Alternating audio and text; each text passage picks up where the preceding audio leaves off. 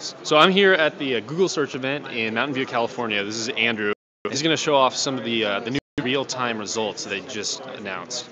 Yeah, absolutely. So because these are things happening in real time, it's hard to predict what queries will trigger this. So the easiest way is to actually go to the Google Trends page, come out of beta, and this new area, hot topic, shows what people are talking about right now, right this second.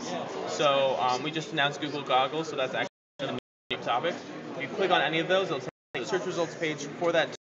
And as you can see, there's this new real-time search entry here for the latest results of people actually talking about, tweeting about, writing, So news it's like stories about right in there. right here, and you can tell it scrolls, so it's actually being updated, as we speak.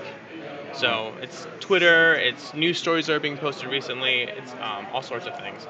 And if you want to get even more detailed information about just the most recent content, you can click on this link, latest results for Google Goggles, and I'll take you to a page here, which is only showing you the latest results. So this is only things that have been posted in the last couple of minutes regarding Google Goggles.